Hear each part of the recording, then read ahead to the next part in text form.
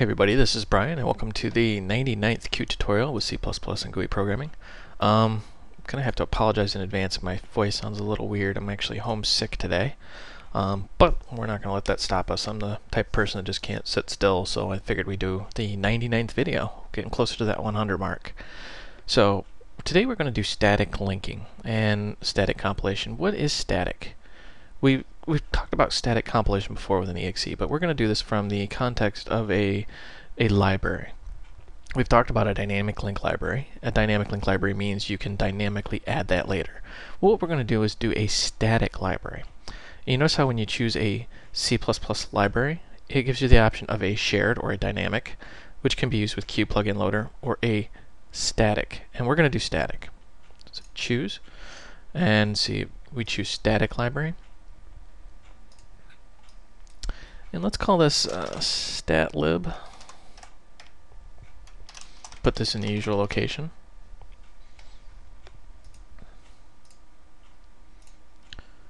And just next, next, next. Now you notice how in our config file it says static lib. That right there tells you that it's going to compile this statically. Let's go ahead and give this a good build. Alright, now let's open up our target here. You can see how we have a lib.statlib.a and then a .o. Well, that A file right there, and it may be different on different operating systems, but in Windows, that right there is the binary that just got compiled. If you go into debug, I don't have anything in there, so we're in release mode. So now what we're going to do is we're going to actually use this. So let's go File, New, and let's see here. Let's just make a console application, and we'll call this stat test. I'm sorry if you can hear my cats in the background meowing. I had to lock them out or they'd be in here bugging the heck out of me. Last thing I want is Cranky Pants and Catzilla in here bugging me while I'm trying to do this. So now we've got our just simple test app, and let's give this thing a good whirl. Now, nothing special about this app, it's just a normal console application that we've done before. What we're going to do now is we are going to modify this project file to include various aspects of this. So let's jump out here, and the first thing we want to do is get our header file, statlib.h. So let's just copy the path.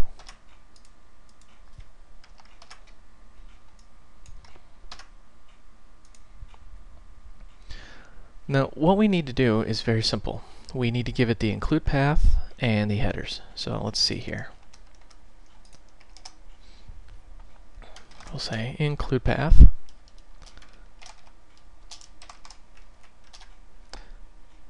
Now we're going to want to switch these to a more cross-platform style. I know it's kind of a misnomer being on Windows and then switching it to a cross-platform style. It just helps Qt a little bit. And then we want to grab that lib location.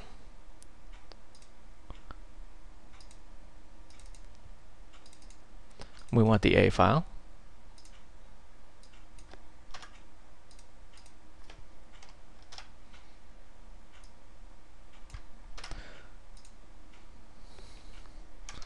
We're just going to say libs.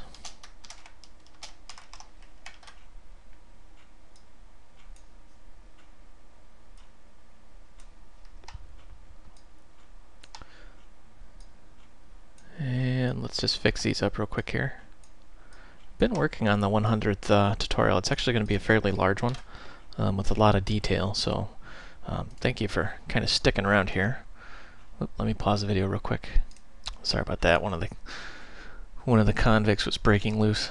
Alright, so we're going to add an existing file, and we just want to add that header, statlib. And we did make a boo-boo here with the include path. We don't want the H, we just want that. There we go. So real quickly, what we've done is we've said include path, and we've given it the path to where our headers are going to be.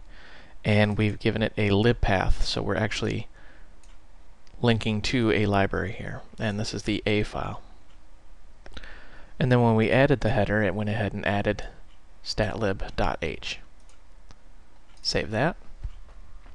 Let it reanalyze the project here. There it goes. And then let's give it a good build. Make sure it builds correctly. And you see we have no build problems. So from this point, what we can actually do here is start including.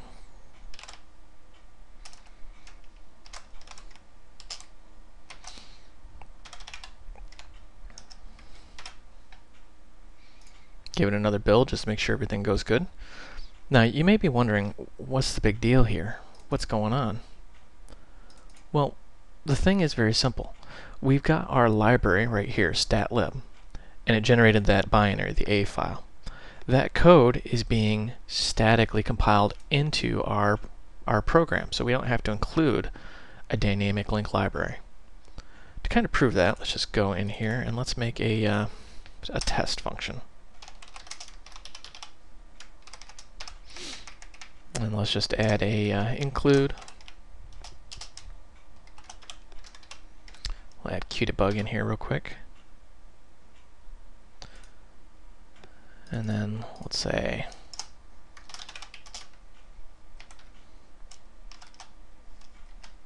you can tell I'm kind of rusty at these. Haven't done a video in a while. And for that, I apologize. Alright, we'll say Qtdebug.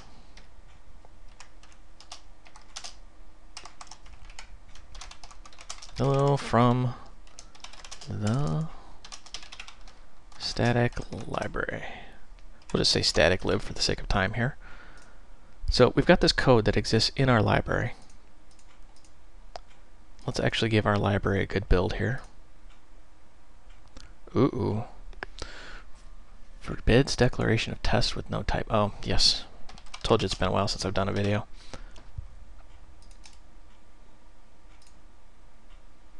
There we go. So we've got a good build here.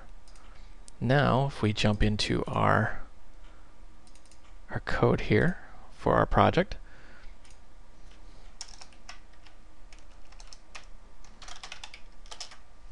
we can say statlib, clib, and let's just say clib, and let's call test. Compile and run. And you see when it runs, it says hello from static lib. Now, you're probably sitting here going, I don't understand. What's the big deal here? Well, in dynamic link libraries, you would have to distribute this application plus the DLL. And with a static linking or static library, it's included inside of the executable. So all you have to do is distribute this exe. The library is already included in there.